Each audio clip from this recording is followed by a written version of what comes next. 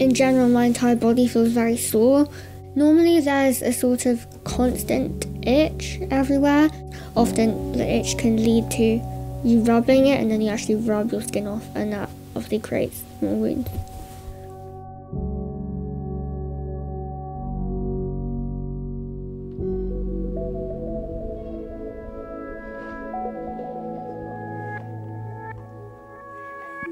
It's quite normal to sort of wake up with quite a lot of blood on my pillow. I bleed a lot overnight just from sleeping. I don't really have any hair around here because the skin comes off quite a lot.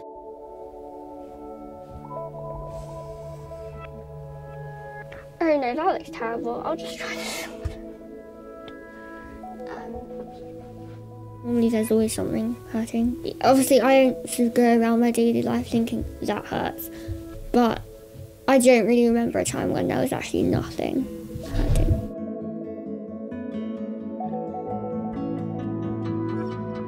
Epidermolysis bullosa is a skin condition that sort of causes the skin to lose its glue that sort of holds it on. So that means that with friction, lots of the skin in all different parts of your body, including like eyes and your mouth, can come off very easily.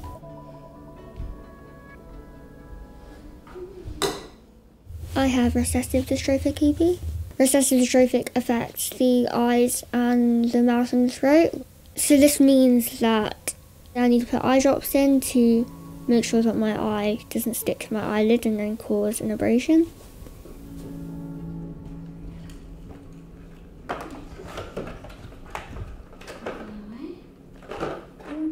She is incredibly fragile and can get damaged very easily.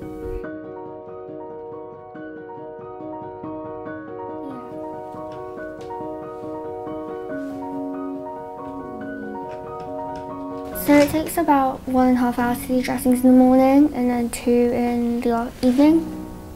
I think it takes longer in the evening because I've still been walking around, so there are more blisters on my feet.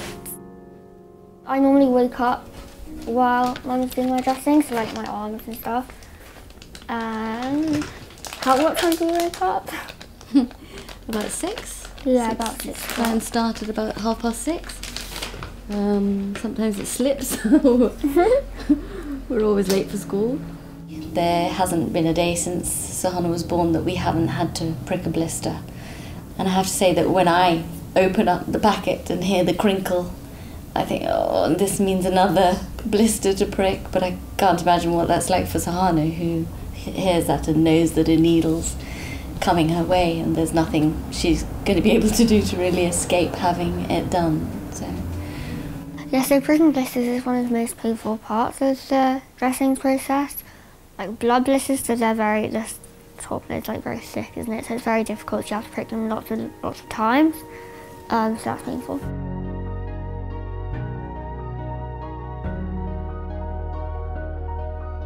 Sohana was born with EB. We didn't know it when she was born because she was completely normal looking, apart from a very small patch on her neck.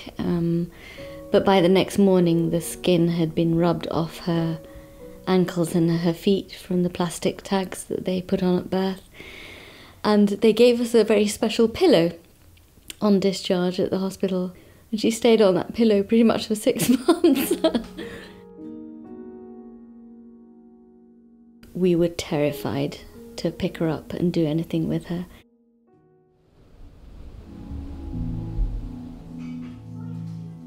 So when I go outside, sometimes people sort of ask questions and like everyone stares a lot. When we're travelling and we go through security, once someone said that I can't go on the plane because I'm contagious, and I was like, no, I'm not, it's genetic.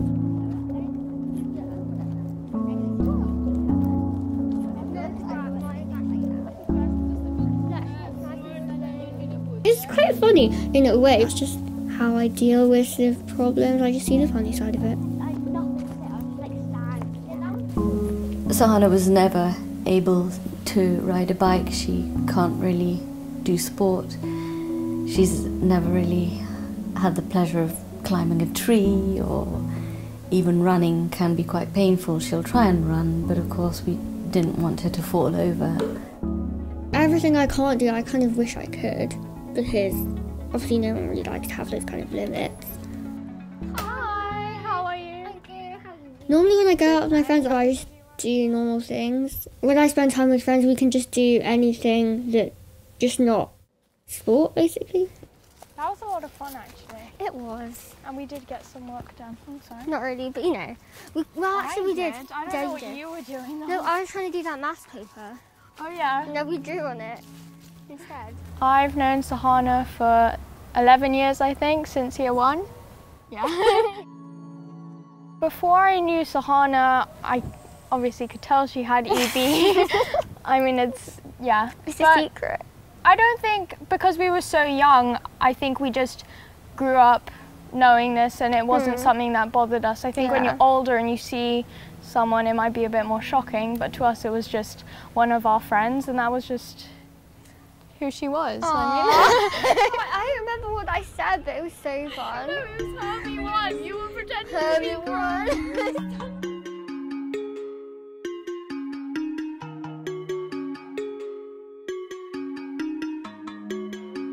In the space of time that we've been fundraising, we've managed to raise over £5 million for EB research, which is good, but quite frankly, it's not enough.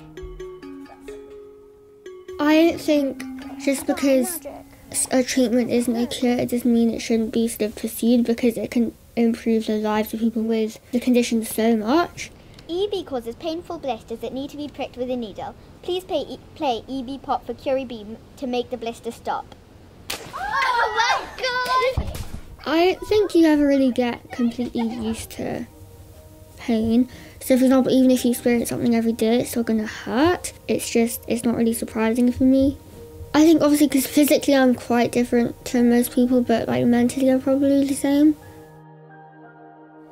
I think I admire Sohana's humour, resilience, ability to just get on with life despite everything that's thrown her way. She has an amazing ability to find enjoyment in all the things she can do without focusing too much on what she can't do.